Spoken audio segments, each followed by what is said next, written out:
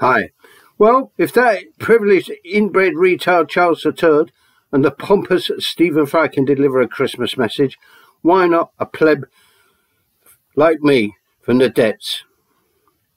Not that today I'm conveying any pre-scripted message of seasonal cheer in these end of calendar year days of consumption, enforced conviviality, fractious family get-togethers.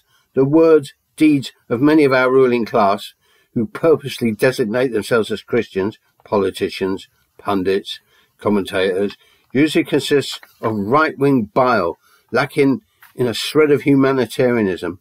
The likes, for example, of Anne Widdecombe, ex-Tory minister, now Reform Party luminary, is just one example, plucked at random from this seething cauldron of reactionaries. She simply oozes contempt and bitter hatred for the lower orders. Anyone who fails to conform to the Christian moral standards she no doubt really believes in, which are somewhat to the right of Thomas Torquemada.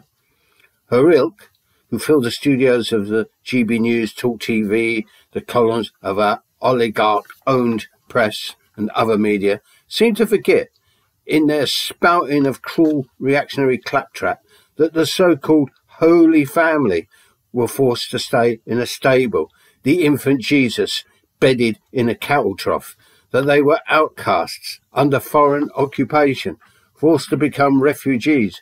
But then, these conservative commentators mostly specialise in Pharisee-type hypocrisy, praising those who dispense charity to the needy over this festive period.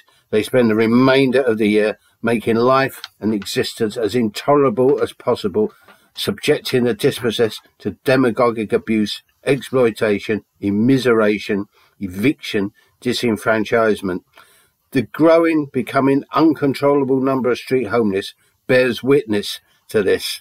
The conditions that have been deliberately created by these supporters of our feudal capitalist system, although apparently much of it is down to lifestyle choice, according to them. Victorian discrepancies of wealth and poverty are becoming the norm and ever expanding. So rather than send seasonal greetings, I'd rather see the submerged third become politicised in an anarchic direction, to start plundering the stores and mansions of the rich and asserting themselves as an insurrectionary class. Now that indeed would make for a happy new year. Bye.